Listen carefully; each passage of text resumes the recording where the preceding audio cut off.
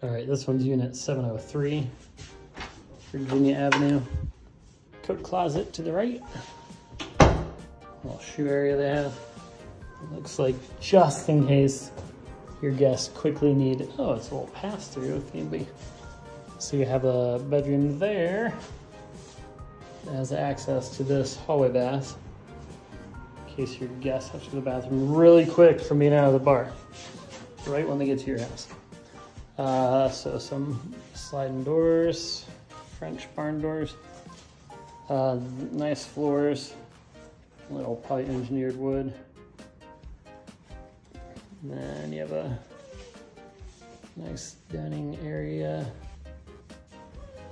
Kitchen, the other kitchen faced outside. This one kind of faces the dining area. And then, so the other one had that corner with really impressive windows. This one has a nice view, but not just like fully opened up. But full shot of the fireworks downtown from your windows. Pretty cool. And same like 12-foot ceilings through this place. So this would be the master. This is what you'll look like if you live here. So, little master view.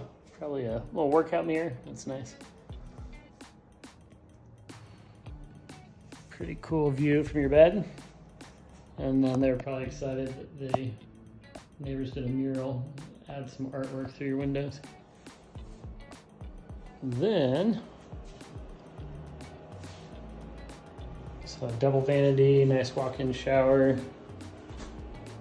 toilet right there.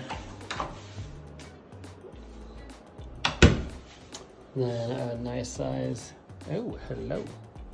Nice size walk-in closet. Kind of cool how they have this set up with the laundry access from this side. Obviously makes sense. And from the living room area.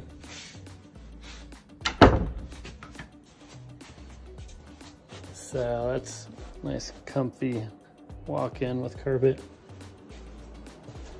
So this is a nice master setup. That is 703, just up one level. And one quick thing I didn't get on this first bedroom that was connected to the bath is closet, in case you're wondering. Decent sized closet. Where's the light? Nice sized closet for, apparently for storage for them.